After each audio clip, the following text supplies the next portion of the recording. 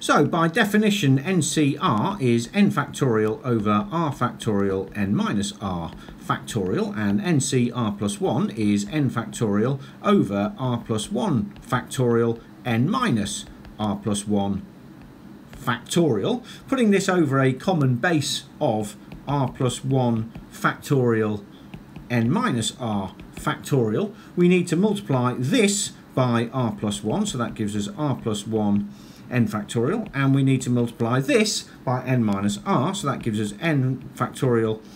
n minus r. Expanding all of this lot gives us r n factorial add n factorial add n factorial n minus r n factorial over r plus 1 factorial n minus r factorial, and that cancels with that, which gives us n plus 1 factorial over r plus 1 factorial n minus r factorial, which by definition is n plus 1 c r plus 1, which is answer D.